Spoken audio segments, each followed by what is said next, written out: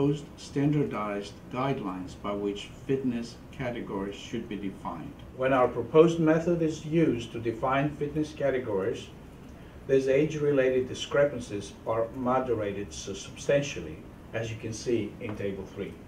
First, there is only 2.1 year difference in the age among the fitness categories.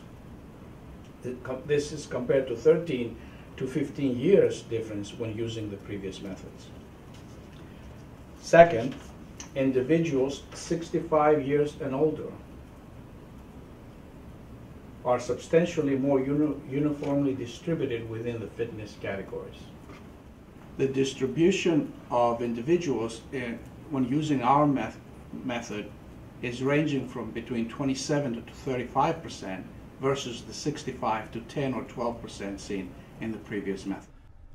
This video content is copyrighted by Mayo Foundation for Medical Education and Research.